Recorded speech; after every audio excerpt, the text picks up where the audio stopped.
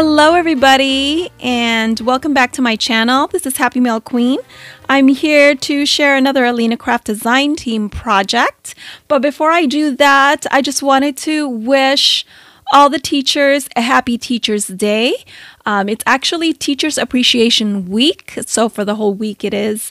We are celebrating our educators. So teachers, all of you teachers out there, we celebrate you today and we thank you.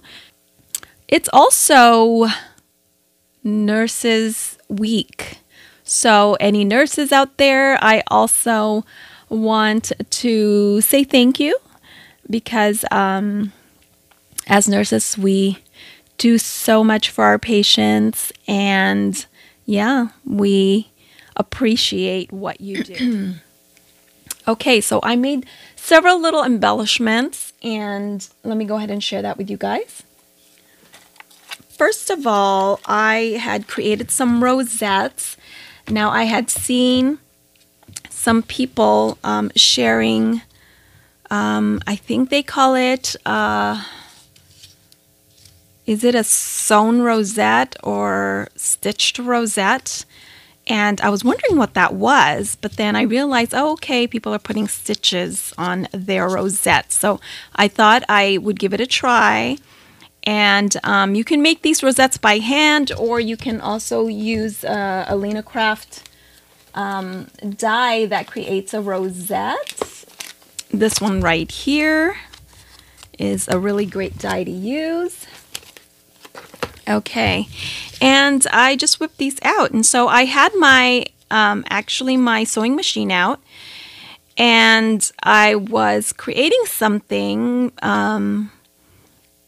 you know, where I was stitching some pages, and then I decided, oh, you know, I want to make some rosettes and I want to, you know, try those stitched rosettes. So I had some of gold strips left from the project that I was working on, and I thought, oh, you know what, I'm gonna sew this strip with this strip and then make a rosette. So there it is. That's what I created. And then there's this pretty, very shabby chic buttons that I had recently hauled from Michael's, and I haven't even done that haul video yet. I'm kind of behind on my videos.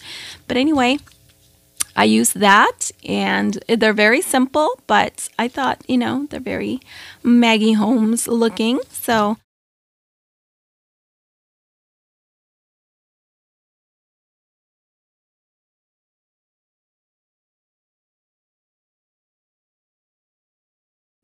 So there's that one project.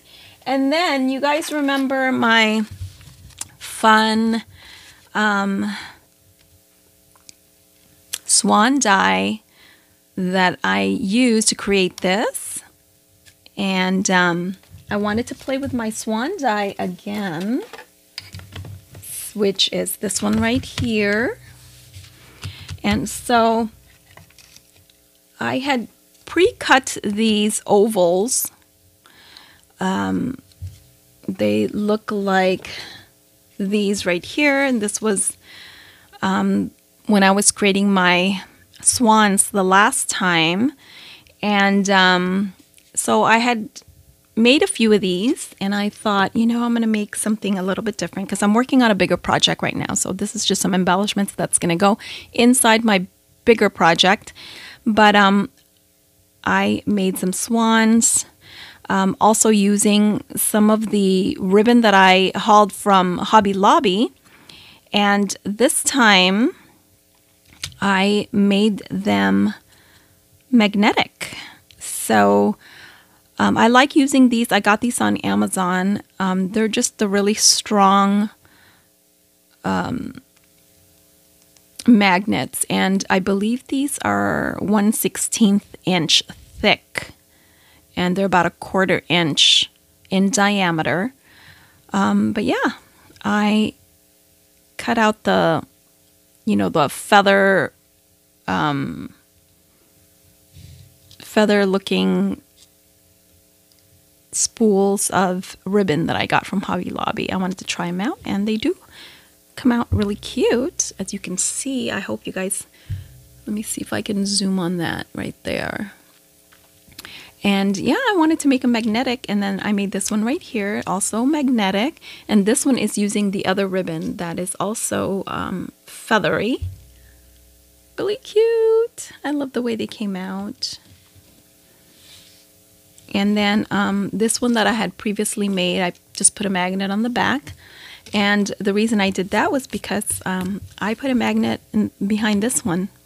And so you can put this on anything. Your, you know, it's just a great little way to gift some embellishments. You can just stick them there, and then your pen pal can just use them. And, you know, instead of sticking it with adhesive, I just thought that would be fun. I love making little magnetic tags, things like that. That is really fun and interactive. It's just an interactive element for your projects. I did use this wonderful nesting die again. I absolutely love this one, and this one is the, I think it's called the 8-piece basic frame. Is it 8 pieces? 2, 4, 6, 8. Yep. This is the basic frame, and I love using this one. And then what did I create with that one? I was making some bows with that new, again, the PVC ribbon from Hobby Lobby. And I thought I needed to display them in a very pretty way because I'll be gifting this to somebody. But look how cute. Are these bows not just beautiful? And they were really easy to make. And as far as gluing them, I did use you can use Fabri-Tac or Fabri-Tac, which is this one, in case you guys are wondering. And then, or I used my Helmer's glue. And that seems to work fine for this, to adhere this together. And then I just popped some foam adhesive just to put it on this frame. So I made that one. I also made the blue ones, and as you can see, these can go really flat. Okay, so you can definitely stick them in your albums or your flip books, anything like that. And then you can just kind of puff them up again. So I think they came out really cute.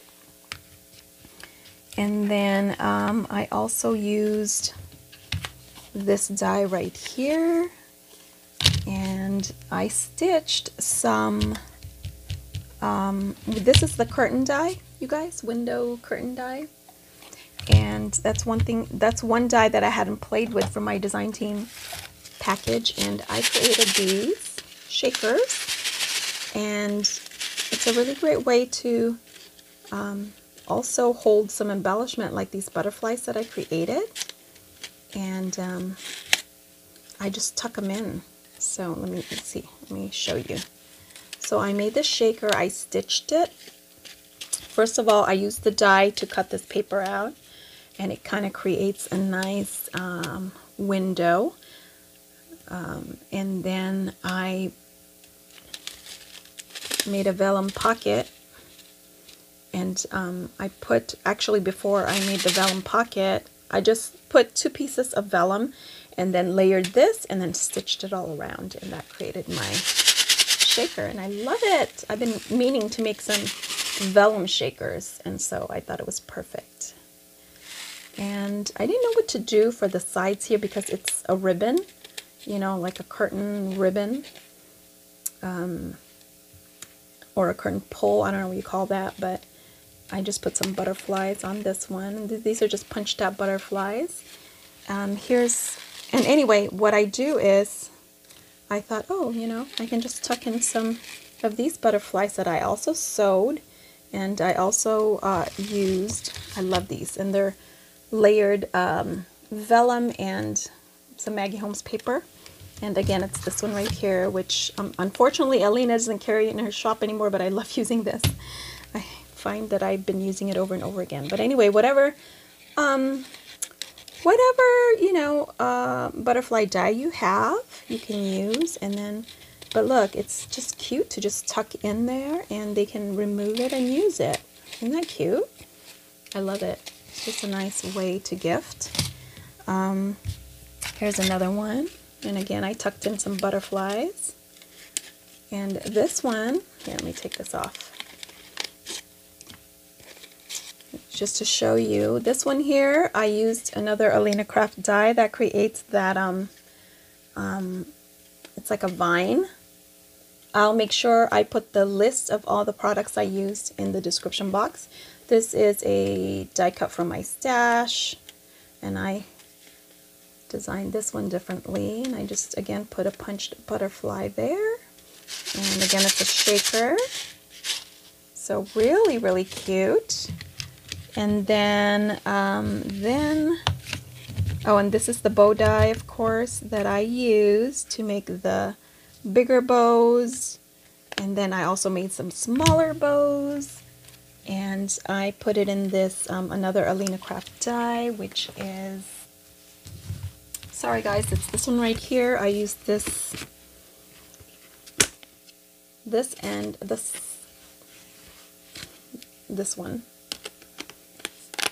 And I just layered it, and that's a great way to